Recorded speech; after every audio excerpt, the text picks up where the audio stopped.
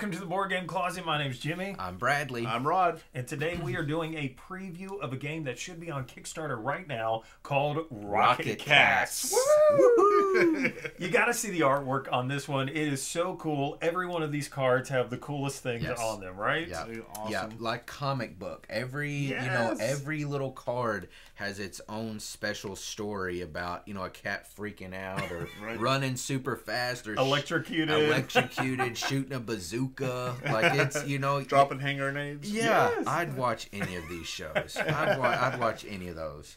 So Rocket Cats is a programming game. So you have different scenes. We were sent two prototype boards that were actually double-sided. So go to the Kickstarter campaign and see what they're offering. But in one scene, we were in a bathroom, kitchen. There's a Christmas tree. Version. That was really cool. And so the basic idea is that you are fighting against each other, and you are programming your turns ahead of time. Or you get 8 cards. You choose 5 out of those 8, you lay them down, and then simultaneously you reveal them. And then based off of a color system, then all of these things start to transpire, and you will do all kinds of stuff. You're going to be jumping up, rocketing up into the air, throwing your hand grenades at each other, falling down. Everything cats do. Everything cats do. We're sure this is what cats do when we leave the room. Exactly. But there are 3 different ways that you can play the game. You could play a team version where you split into even groups. So I think it starts at like 6 players. With that one, you split into 2 teams, and then you are trying to kill the assassin cats on the other team. And or there is an assassin cat, and you're trying to kill the traitor. And then you actually have 9 lives. If you get down to 0, you're out. You have to respawn. Then there is a fur-for-all. Like you would. Yep, like you do. And this is just everybody is on their own. And in that version of the game, you're actually you start at 0 and you're trying to kill 9 lives. And so you could try to get 9 lives out of your opponents. The first person to do that wins. And there's even a hunter or a solo version of this game. And so you could play this game solo as well. So let's talk about maybe the highlights. What were the things that stood out to this game? If somebody's going to back this, what would be a reason that they would be excited about Rocket Cats? Yeah, I think for me, the first thing that sticks out is just chaos. It's just flat out not knowing what the other players are going to do at the table. And then if you jump up, there's a whole gravity aspect where you're falling down. And so it's a little hard to keep up with that. But then also, it changes quickly because maybe the other people that you thought was going to be in line with you use a jetpack, and they're not only going up, but maybe they're going a little sideways. And so your shot totally misses, or you go to drop a bomb down, and they're going up and away. And so at any given moment, you could just be over here in the corner doing backflips and setting off grenades and bombs. All by yourself. And so, it's kind of frustrating in the moment, but then at the end of the game, I just couldn't help but laugh. You just laugh. Because it's so silly that your cat is over in the corner doing backflips and stuff. And it just makes perfect sense, Well, I think the theme, when I first heard the theme, I wasn't excited because I do actually own two cats. But that's probably the reason I didn't want to play originally. But it's perfect because of the chaos. It is perfect. My cats in the middle of the night will do something terror screaming and things will be ripped to pieces. This is exactly how the game goes. You're playing, there's explosions, there's things running back and forth. It is just, like you're saying, total chaos. And that's perfect. Perfect for me.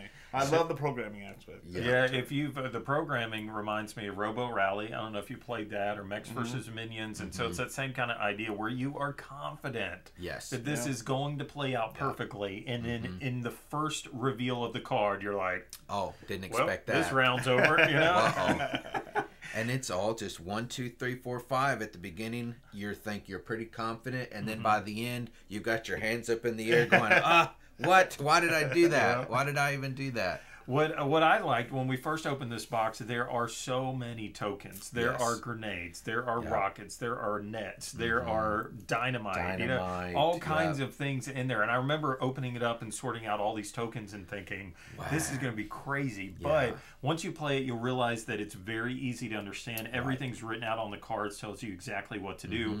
And then what that did is that actually clicked a new button for me, like, okay, now it's not just the same weapons, but now there's this whole world of stuff that you could do. And so there's even a set of cards that you play after you're used to it that introduces even more things, more stuff that you could do, more weapons that you could use. So you'll find that they've really probably played this a ton and said, well, let's just keep adding in all these cool weapons. It reminds me of a game that I played back in the day on computer called Worms. With like 700 different weapons that you would do, and you were just confident you're going to lob this dynamite over there and it will blow them up, but it bounces back and hits you, and then you're dead. It's just so cool. Yeah, and you don't have to really worry about what all the bombs and grenades, are they bouncing off something, are they flying over. The game comes with arrows that are just kind of static, clean. Static clings. Arrows that clearly shows where the thing's going, what direction, what's it doing. But then also the board is dry erase. Oh, that's right. And so you don't even have to mess with the stickers. You could, each person could have a marker, and you place the token and draw the direction, and then as the turns move, you place it where it goes. So that's super easy. That turns a really complicated process of where exactly is this thing going, just takes all that away. And we didn't talk about it. Let me just explain again how the cards work. But the cards that you use in the game are actually two-sided. So there's a top and a bottom to the card. And so when you place the card down, you put a token on it that says, I'm going to use the top or the bottom ability.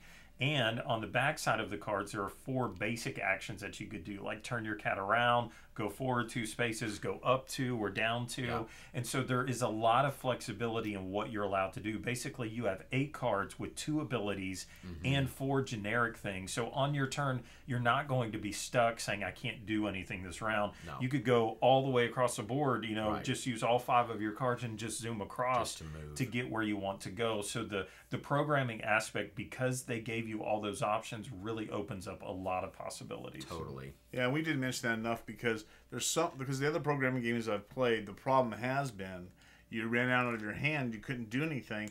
This here, like you're saying, you have multiple things, 6 things on the card to do. You've got plenty of 6 options. things, plenty of options. Yeah, I mean, this is, to me, it's just a fun game. It's got just a ton of little aspects to it that I enjoy doing in the game. And it's a nice little party game. If you think about it, everybody's, when we're playing, everybody's getting into it, and they're, oh, darn, this happened, or yes, I did this perfectly, and not everyone's going to be happy, so someone's going to make mistakes. I can only imagine having 6 people playing the game. What kind of chaos that would have. I think it plays up to 8, and can you imagine having 8 cats? 8, We didn't even talk about the cool meeples. The cat meeples. There are coming 8 different ones. There's an assassin cat, a Romeow, I forget how they called it, Romeow and Julicat or something, and so they are really, really cool.